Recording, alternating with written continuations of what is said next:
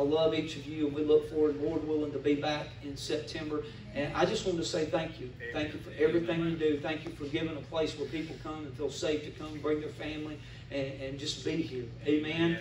And I can't say that about all camp meetings. Amen. I know we're alive, but I can't say that about all camp meetings.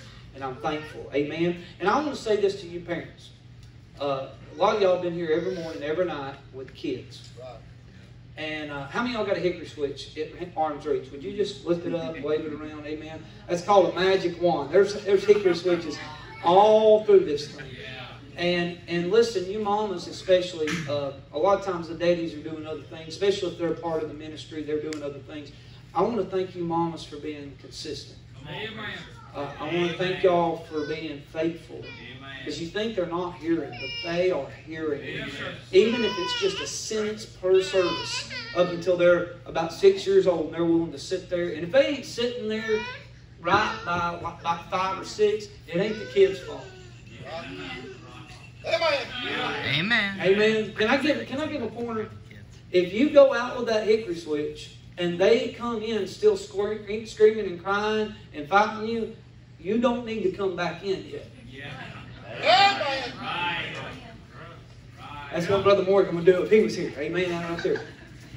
Amen. Amen. If they're still fighting you, amen, the little slap ain't going to help in the pew. That just agitates them. Take them out and fire them up. Somebody say amen right there. Amen. I know we're alive and that makes folks nervous, but amen. If you can't control them at 3, man, I hate for them at 16. Amen. Anyways, I'm sorry, Brother Billy. You pray for me right there. Amen. But I want to thank y'all. Thank you for being consistent. Thank you for being here. It's not easy, but it's worth it. Yes, amen. Amen. Let's stand for the reading and reverence of God's Word. I thank Brother Billy Ray. I was shouting before church. I wasn't in the glory. I was just thanking God that I didn't have to preach after somebody tonight.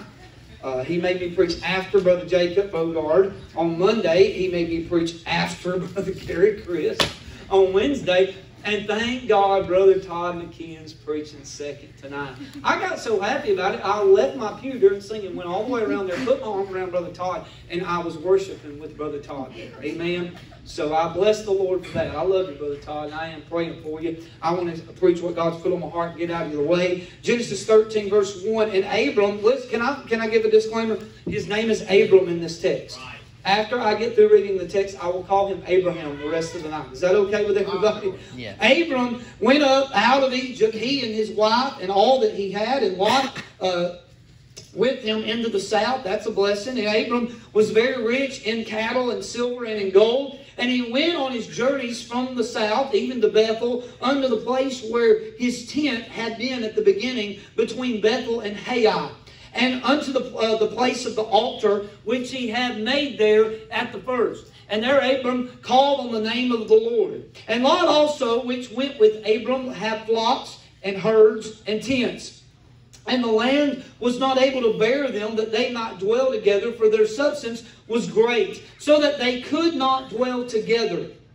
And there was a strife between the herdmen of Abram's cattle and the herdmen of Lot's cattle. And the Canaanite and the Perizzite dwelled then in the land. There's that Canaanite. Where's Brother Dean? Somebody say, where's Brother Dean? Amen. There's that Canaanite right there. If you hadn't been here long, you won't understand that. Amen. And Abram said unto Lot, let there be no strife, I pray thee, between me and thee, and between my herdmen and thy herdmen, for we be brethren. Is not the whole land before thee? Separate thyself, I pray thee, from me. If thou wilt take the left hand, then I will go to the right. Or if thou depart to the right hand, then I will go to the left. And Lot lifted up his eyes, and behold, all the plain of Jordan, that it was well watered everywhere before the Lord destroyed Sodom and Gomorrah, even as the garden of the Lord, like the land of Egypt, as thou comest unto Zoar. By the way, all of that's desert now. Every bit of it. It's desert. It's where the Dead Sea is. I don't have time to preach that. Leave me alone, Brother Jacob. Then Lot shows him all the plain of Jordan, and Lot journeyed east, and they separated themselves one from the other. Abram dwelled in the land of Canaan, and Lot dwelled in the cities of the plain, and pitched his tent toward Sodom. But the men of Sodom were wicked and sinners before the Lord exceedingly. And the Lord said unto Abram, after that Lot was separated from him, Lift up now thine eyes, and look from the place where thou art, northward and southward and eastward and westward, for all the land which thou seest to thee will I give it, and to thy seed forever. And I will make thy seed as the dust of the earth, so that if a man can number the dust of the earth, then shall thy seed also be numbered. Arise, walk through the land and the length of it, and the breadth of it, for I will give it unto thee. Then Abram removed his tent, and came and dwelt in the plain of Mamre, which is in Hebron, and built there an altar unto the Lord. Dear Heavenly Father, I thank you for this day, dear Lord. I thank you for all you've done for us today. Thank you for your wonderful provision today, dear God, for the gospel ministry.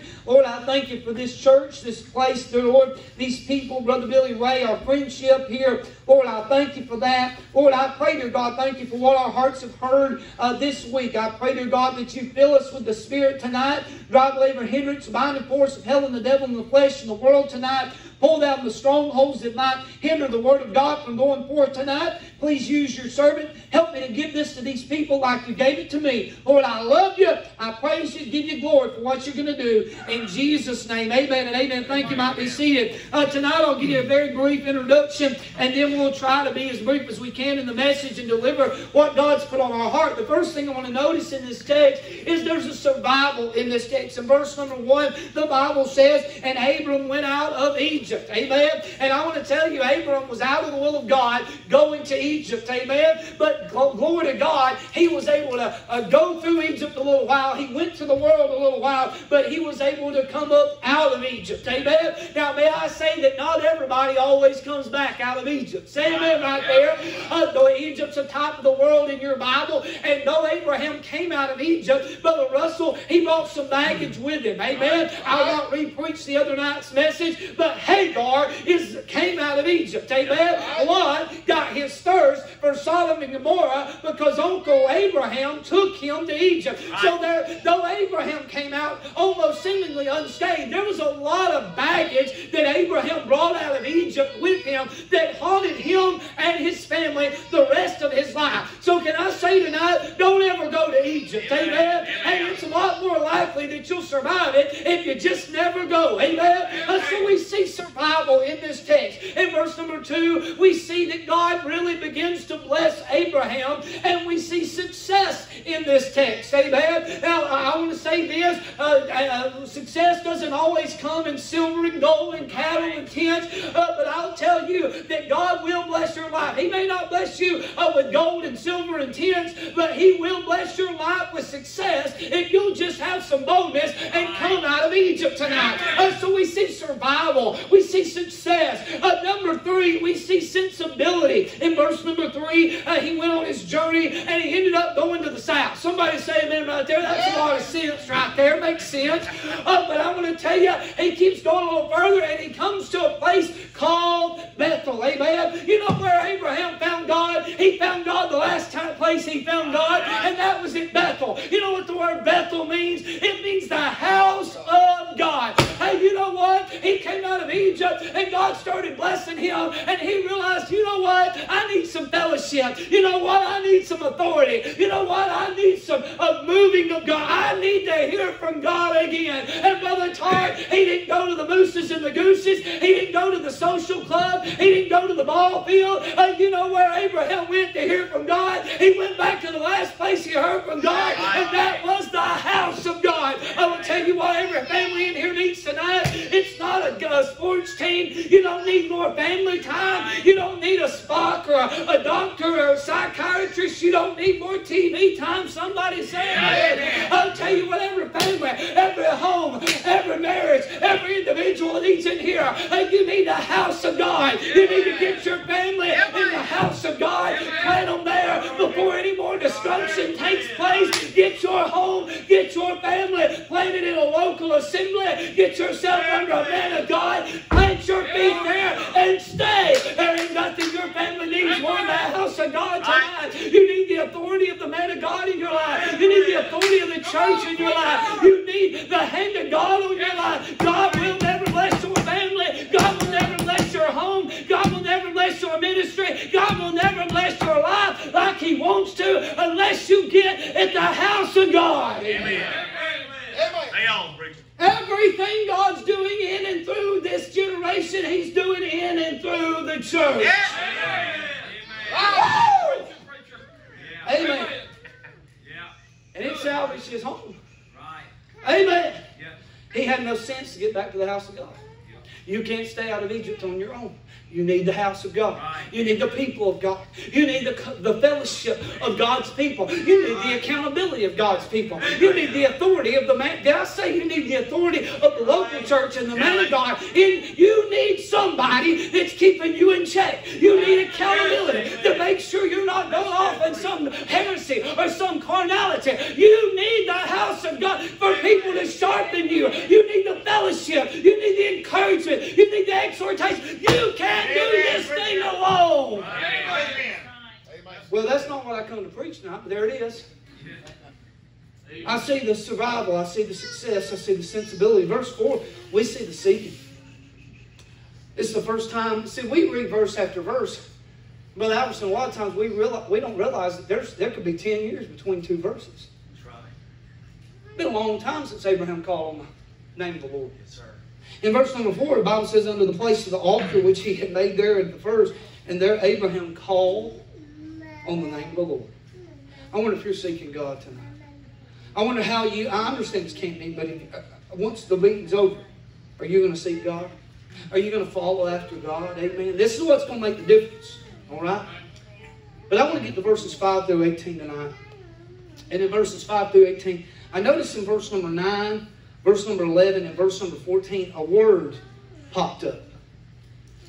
In verse number 9, the Bible says, is not the whole land before thee? Separate thyself. Verse number 11, then Lot shows him all the plain of Jordan, and Lot journeyed east, and they separated themselves. Verse number 14, and the Lord said unto Abram, after that Lot was separated from him. That is the first mention of separate in your Bible. Yeah. And it is the first mention of separated in your Bible. And tonight, with the Lord's help, I want to preach on this thought. Biblical separation from a brother.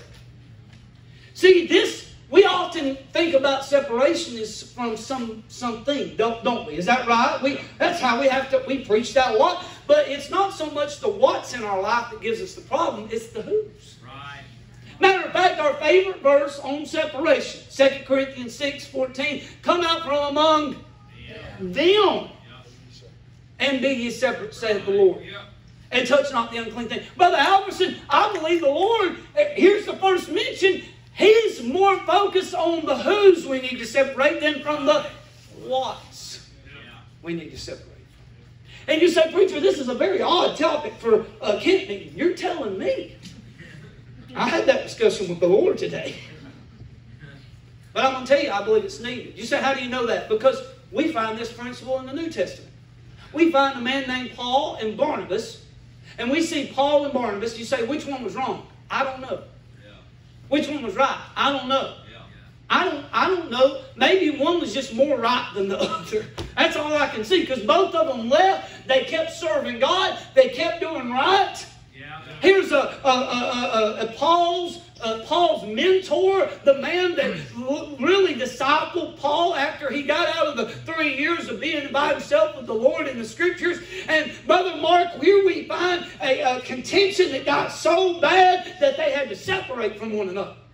And in Luke 17, Jesus even tells you, He makes a promise that offenses are going to come. Right. That's a biblical promise from Jesus. Yeah.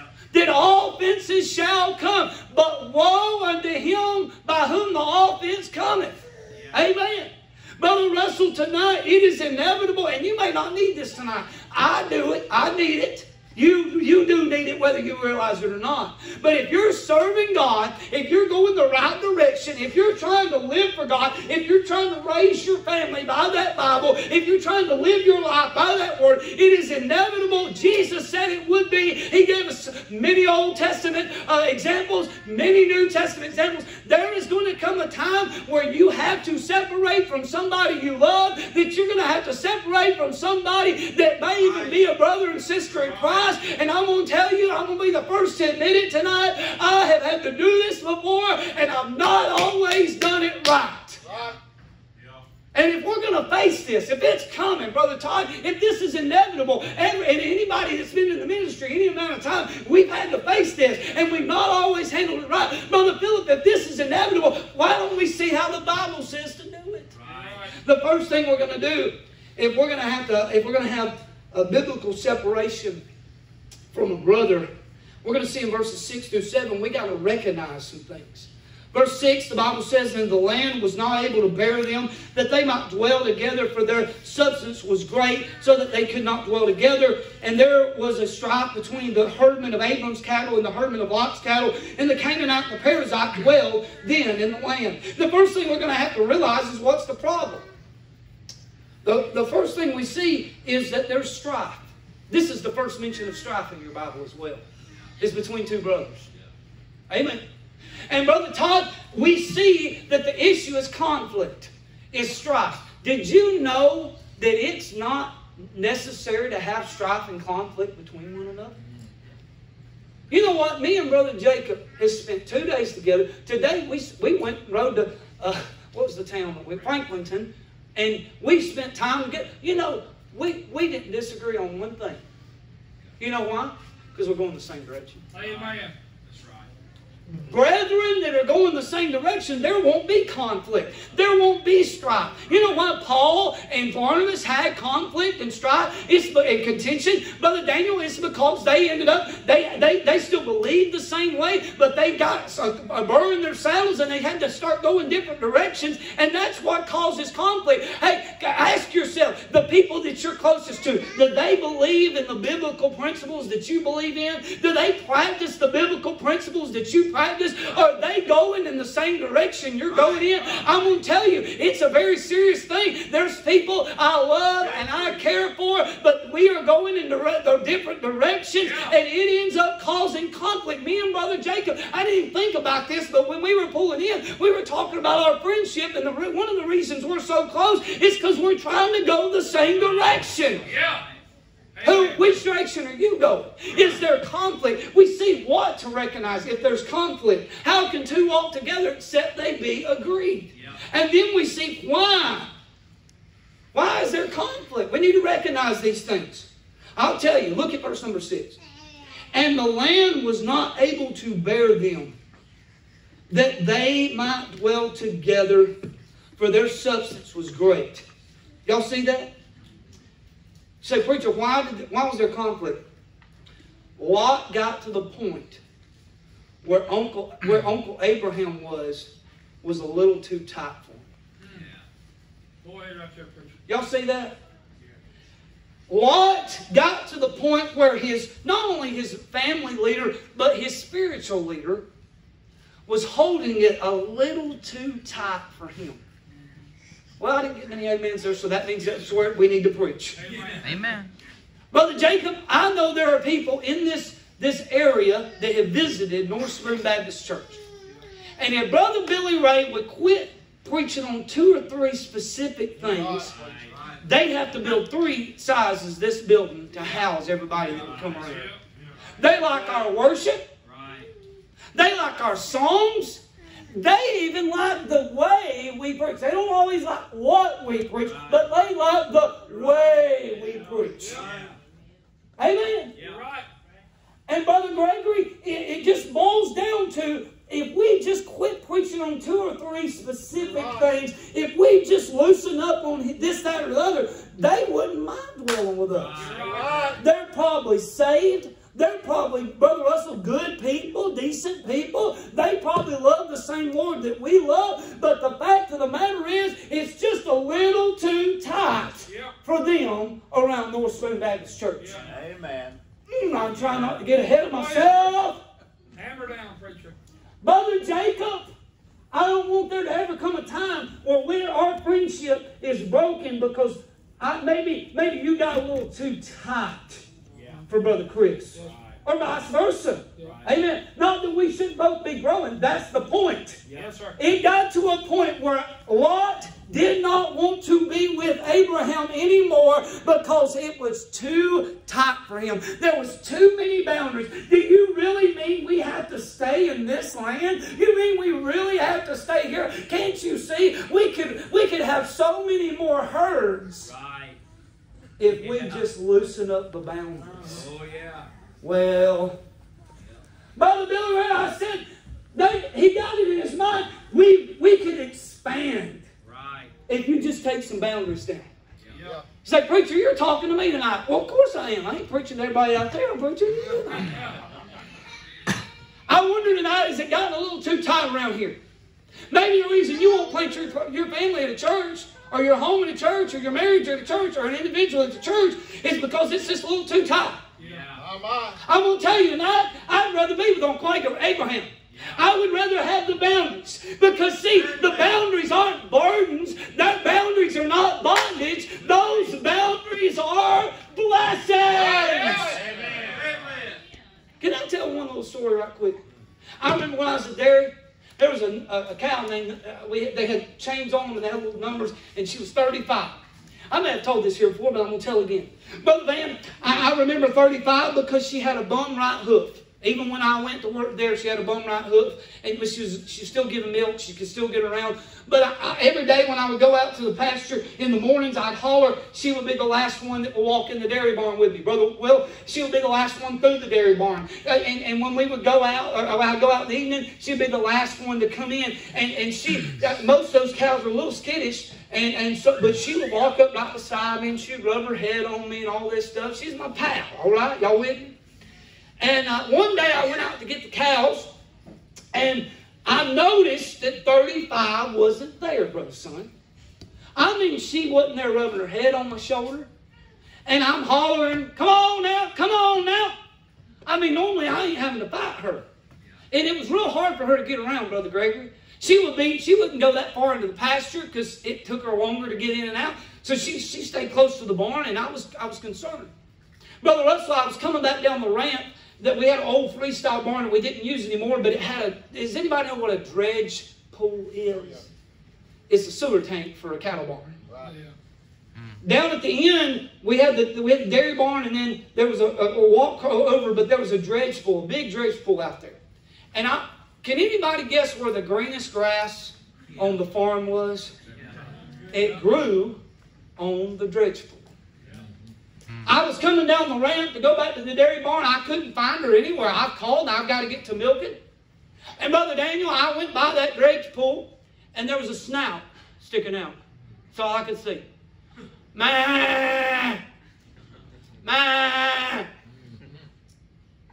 Brother Todd, that cow, because it was so hard for her to get out to the other grass, I guess she kept walking by that dredge pool every day thinking, why am I walking all the way out there with this bum foot when I can get some grass right there? Yeah. Do y'all want to, well, here's what she did. We had an electric fence between the cows and that dredge pool.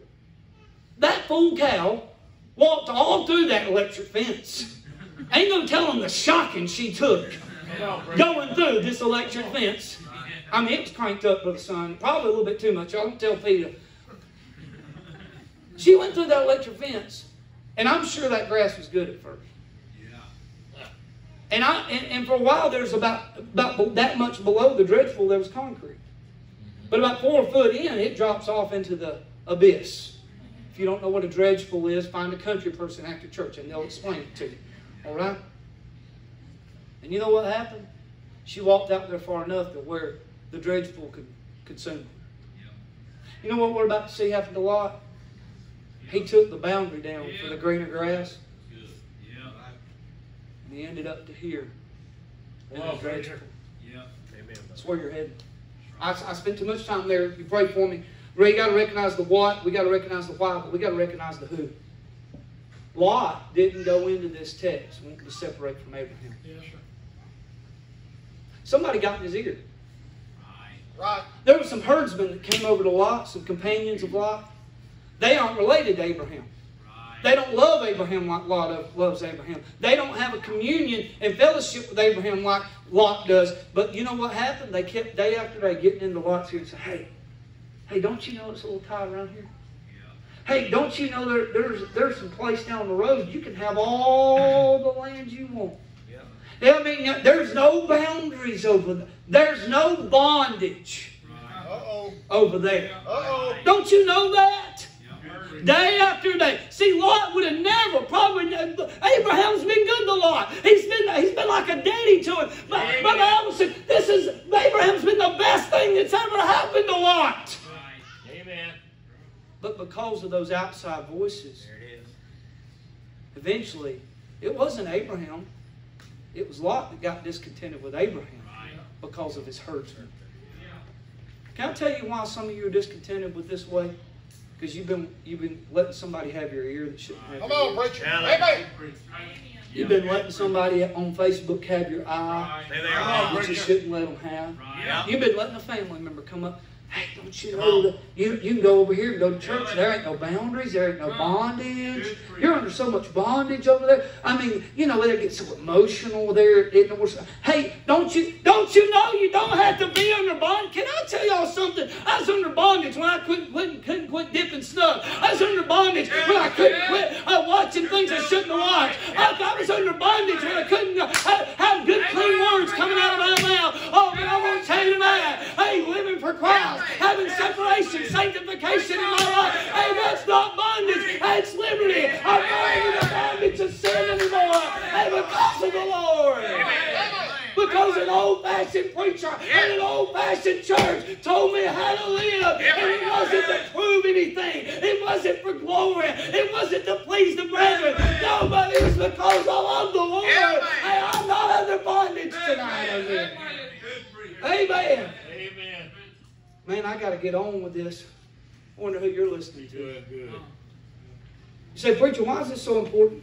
Look at the end of verse 37. And the Canaanite and the Perizzite dwelled then in the land. Brother Todd, I wonder when the Perizzite and the Canaanite looked over and saw those two brothers fighting each other, I wonder what they thought. Hello? I wonder if they wanted what they had. I wonder if they wanted to hear about the God that they was talking about when all they ever saw when they looked over there was Lot and Abraham battling with each other. It does matter. I got to hurry. We got to recognize. We got to respond.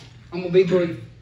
And Abram, verse 8, said unto Lot, let there be no strife, I pray thee, between me and thee, and between thy herdmen and thy herdmen, for we be brethren. Said, preacher, how should we respond? How many of y'all ever had somebody that you poured your life into, gave parts of your heart to, poured into, labored with, and went on with, only to see them go the other direction? That's right. And can I say this? I've not always treated them right while they were going. Brother Van, here's the truth of the matter. When people leave, if they're saved, they're still our brother and sister in Christ. It's not my job to go to Facebook talking bad about them. It's not my job to go on social media and run them down. It's not my job from going to meeting to meeting or house to house or phone to phone and texting, talking, whatever you texting, whatever, hey, or tweeting. It's not my job to run the brethren down. There are brethren out there I don't agree with. There are people out there I don't think they're going the right direction. But I want to be too busy about the Father's business to have any time to run anybody down. Hey, because it's a good chance that a lot of those people we disagree with and that leave us and walk on our hearts on the way out, it's a good chance we'll meet them in glory one day, and we're going to have to spend eternity with them, and I want to treat them as good as I can with all that's within me while they're here. Hey, I'm not talking about compromise. I'm not talking about going with them. This is the exact opposite of that. I want to tell you, I'm talking about treating them like the brothers and sisters in Christ that they are. Amen. Yeah. Amen. My preacher said this many a times. He said, we can be friends with someone. Amen. Well, or we can be friends to someone without being friends with somebody. Brother Todd, there's people that's walked out of my life. And I could never... And can I tell y'all why I can't go with them? Can I tell y'all why I can't stay as close to them once they go that route? I'm not even talking to the world about the world tonight. I know in the context Lot went to the world. Y'all understand that? Yeah. But I'm talking about going contemporary and changing their Bible and changing their clothes or the lack thereof. Right. Or changing their music or changing... Can I get an amen right there? Yeah. I'm talking about that departing. You know why I can't go with them anymore? Or I can't go with them. I don't want those two babies sitting on the pew with my wife. Yes, sir. Thinking that that's normal Christian life. Exactly. Right. Amen. I'm not mad at them. Matter of fact, my heart breaks for them. Yeah. Amen. Brother man, my heart breaks for them. When they go that way, it breaks. But I've got friends I love, but they are not my bosom buddies because they claim Christianity, whether it's I'm talking about weak. They claim Christianity, but I don't want my children thinking that's normal Christianity and that they can serve God and live for God like that. I don't want them to even entertain that. I'd rather hang out with a lost man because at least we know he's lost. Can I get an amen right there? I don't want my children thinking that's right, but we got to respond right. How many times have they walked out? They get on Facebook, they run the pastor down, they run the church down, they accuse you of everything. Can I tell you the best policy? It's found in 1 Thessalonians 4. Study to be quiet. You know who's seeing that? The Perizzites and the Canaanites. When we get on Facebook, and let me give you a piece of my mind. Don't do that. We ain't got much mind to spare. Don't give nobody a piece of your mind. We ain't got much to spare in here, all right? Somebody say amen right there. Amen. We need to keep all of it we can.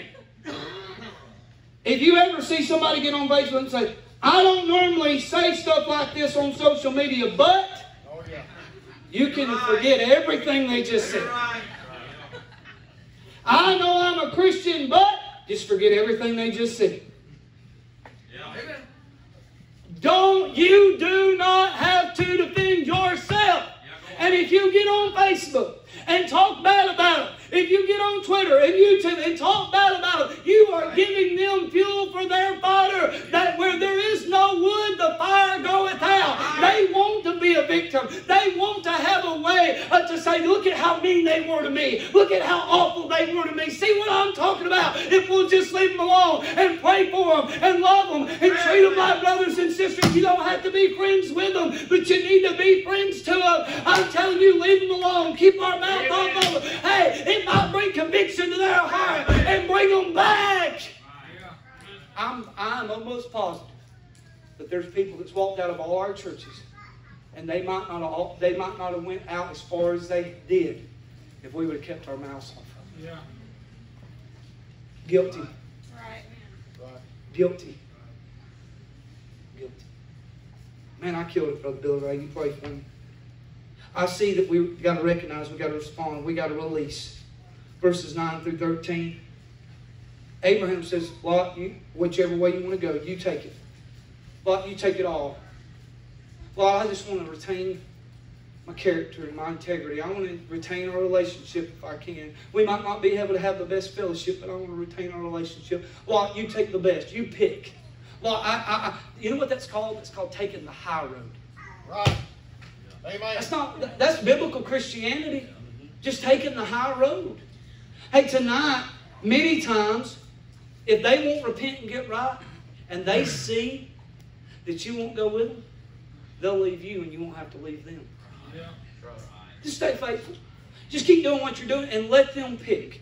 Let them choose. Don't let them put the ball in your part. You plant your feet down in biblical Christianity and say, I'm not changing. By the grace of God, I'm not moving. I'm not giving up. My family's too important. My testimony's too important. Hey, my ministry's too important. Hey, serving God's too important to go with you. I love you. I appreciate you. You pick each way, any way you want to go. You take all the best of the land. You take everything. But I've got to stay in the boundaries God's put me in. Take the high road. Be sensitive to God. Listen, you don't have to defend your position. Time will tell on you. Let me ask you this. At the end of this chapter, at the end of the book of Genesis, when the book's closed, who ends up better, Lot or Abraham? Huh? By the time we get to the end of chapter 19, Lot's wife's dead. His son-in-laws are dead. A bunch of his daughters are dead. And all he has is 2 daughters. And he may have gotten his daughters out of Sodom, but he never got Sodom out of his daughters. Y'all hear me tonight? Who ended up better? The man by whom all nations of the earth have been blessed? The man who the seed of the Messiah came through? Who ended up better? Lot or Abraham? Yeah, Abraham did, because he didn't defend himself. He didn't fight with Lot. He said, you take the high, you take whatever you want. Just go. Just go. We got a release. I want to say this. If you'll do this, there'll be a reward. Look at verses 14 through 17. I want you to notice this. Y'all still with me? Say amen. Amen. And the Lord said unto Abram.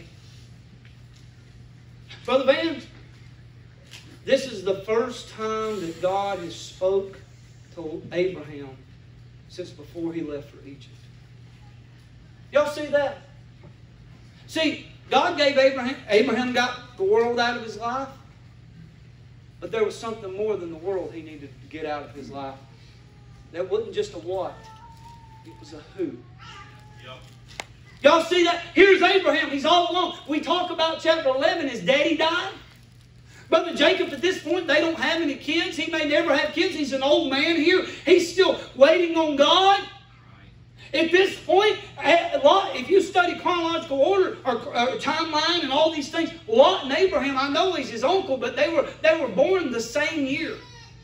I studied this out, Brother Van. They were born the same year. So it wasn't like an uncle, or like we think, maybe an uncle or a nephew or a father-son kind of relationship. This was Abraham's best friend.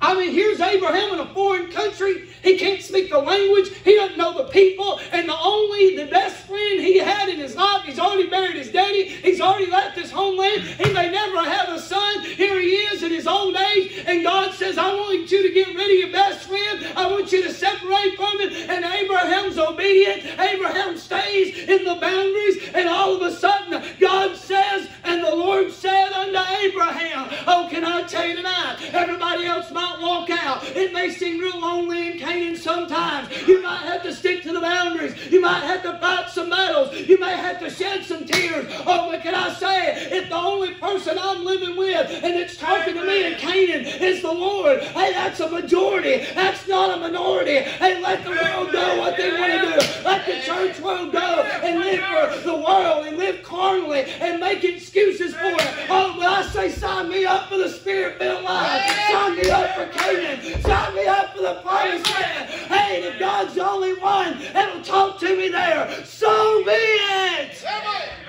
There's a reward to stay. There's a reward for doing right. And that's a smile of God on your face. Amen. Look at this. And the Lord said unto Abram, after the Lot was separated from him.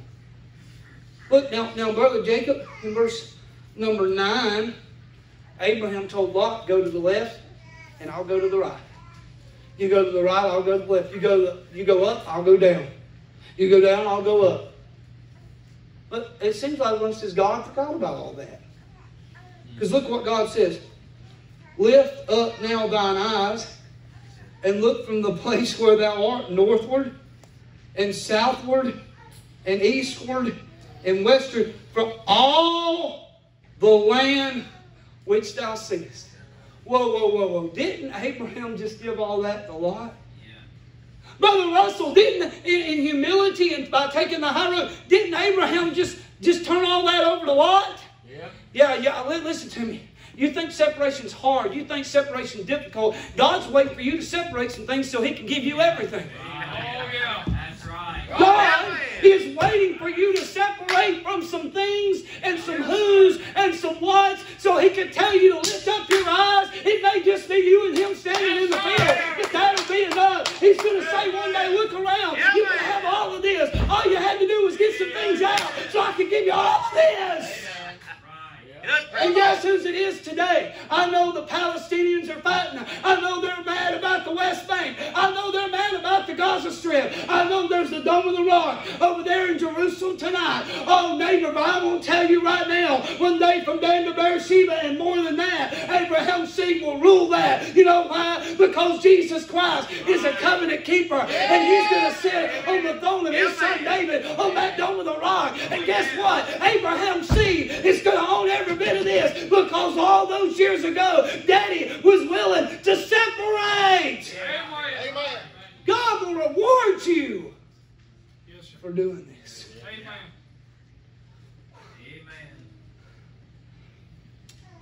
Separation just isn't moving away from things or what's or who's. It's about moving towards God. Amen. And sometimes, see, some of you are waiting around for God to just bust the fire out of you and say, oh, God, if you'll do this, this, and this, then I'll do this. That's not faith. Faith is, God, I'll do this because it's your principle, whether you do anything or not. Yeah. Amen. Amen. The last thing tonight, there's a rescue. See, they go, don't they? They quit. They change. How many of y'all in here praying for a prodigal tonight? Lift your hand. How many of y'all praying? That's right. Hands up all over. And I'm praying for some of them with you. I don't know everybody's prodigal. But you hear me tonight? They may stomp on your heart. They may leave out. But how you treat them. Listen. We're just as wrong treating them bad if they leave as they are for leaving. Listen to me tonight. They may stomp on your heart. They may go out. I don't have my phone. There may be a day when that phone rings. Yes. And they're calling you because you're the one that stayed in the boundaries. They're calling you because you're the one that stayed in Canaan. Yes, sir. You're the one that didn't pull all the boundaries and the boundaries down. Hey, and they call you and say, hey, I need to come back. I need your help. You say, preacher, what are you talking about? Chapter 14. That's right. Lot's living in Sodom. Yeah. Those kings come in, ravage the city, take them away. You know what Lot does? Gets all his herdsmen together. All those people around Abraham that Lot didn't like and Lot left because and Lot was fighting with before he left, those are the very ones that Abraham gathered together to go save Lot's behind. Yeah. Did I mention you need the local church? Yeah. Right. Yeah. If you're here prodigal here tonight, or if you're away from God tonight, if you've left the land tonight, I promise you this church right here, they'll band together to help you get back. Right. Yeah. Amen. Amen. Listen to me now. Listen to me. Abraham left everything behind and went and did all he could to rescue Lot. And you know what Lot did? He got everything back. He went right back to Sodom. Sure did. See, Lot didn't get repentant. He got caught. Go ahead right there. Some of you won't get right tonight because you haven't got caught yet. Yeah. That's not really true repentance most of the time. No, sir. Right. You're just sorry you got caught. Amen. Got mud on your face. Yeah. Find out about it. You know what? Me and Brother Jacob talked about this today too. You know what would be better if you uncovered it to God tonight instead of God having to uncover it to everybody else. Yes, sir. Be sure your sins find you out. Yeah. So we have a lesson here that there comes a day, Brother Todd, sometimes when there's a phone call and they say, I need your help. And you know what we need to do no matter how bad they've been to us. I'm waiting for some of them phone calls, by the way. By faith. Amen. Yeah. I'm going to go. By faith, Brother Billy Ray. And I don't know how far they're going to have to go, and I don't know how much they're going to have to lose. But I'm waiting for some phone calls. By the grace of God, I want to drop everything. And I want to go after them. Yeah. But you hear me tonight, sometimes we do all we can, and they still go back to the hog pen. Yes, sir. That's right. Can I tell you what? There's a chapter 18 as well. Yeah. Chapter 18, God comes. There's a Christophanies, a pre-Calvary side, or pre-incarnate sighting of Christ. He sits down at Abraham's place. They had some biscuits and amen, some steak together. Somebody say amen. Yeah. I hope I had sweet tea. I don't know if that's in the originals, Brother Todd. But we're just going to pray about that. Did you hear me tonight? Abraham and God got to be friends. See, Abraham needed a friend, didn't he? Because he just gave up his best friend. And God said, that's all right, I'll be your friend. Amen. That's what God said, didn't he? Yeah. Hey, that's my friend. I want to tell him everything. Right. Oh, my goodness. Brother Gregory. Everybody else may forsake us, but I want him as my friend. Amen. And his friend, God told him that he was coming to rain judgment down on Sodom and Gomorrah. Right. Well, who lives in Sodom and Gomorrah? Well, Lot did. Yes. And we see probably the greatest example of intercessory prayer in the Old Testament. Right. Abraham said, what about this many? What about this many, God? What about this many, God? What if you can just find 10? Abraham agonized. Because see, here's the point. Sometimes we do all we can and they go back to the hog waller anyways. But it comes to a point where we're going to have to just give it over to God and let God do all He will. And God, because of the prayers of Abraham, literally sent angels down there and drug Lot's sorry carcass out. Can I tell you, and he lost everything. He lost it all. But God answered the man of God's prayers. Yes, can I tell you, there come a day that prodigal's going to call you. And they're going to say, I need help back. And you know what you need to do? You need to drop everything you can to help them. And they may come back and stay. Or you may have to face us chapter 18. Where they go back and it gets worse. And God's about to wipe them out. But we got to keep on our knees. We can't get bitter. We can't get angry. We can't get mad. Can I give an altar call, please? Miss Caitlin, if you'll come. Can I say this tonight? I've had to live some of this. And I hate it. I absolutely hate it. Because, Brother Van, I've had to go back to some people that's walked out of my life and not say I'm sorry for my stand, but say I'm sorry for my spirit. Yes, sir. Right. Sorry for my words. I'm sorry for what I said about you. I'm sorry for how I treated you. Lord help us. No, I don't have a halo on tonight. Brother Michael, I've had to go to some people that walked out and went the wrong way. And they're still the wrong way tonight. But you know why I had to do that? Number one, God dealt in my heart about it. Brother Daniel, but number two, if they ever do decide to come back to the land, I hope I'm the one they call. Yes, sir. Are you the one they could call tonight? Have you been so hard on that prodigal? Have you beat them over the head so bad? I'm not talking about being burdened for them. I'm not talking about inviting them to church every so often or telling them you love them, you pray for them. But I'm talking about you've been ugly to them, talked down to them, been malicious to them. Maybe we're the reason they won't come back. It's all in how we treat them when they're leaving. Biblical separation from the prayer. Let's all stand. Heads are bowed and eyes closed.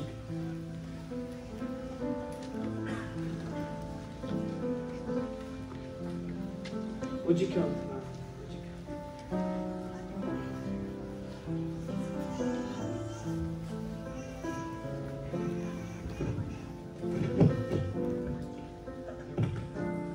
come? This is not my favorite thing to preach. I wanted to come in here and preach something else. But I believe there's going to come a day when everybody in this room is going to face what I preached tonight.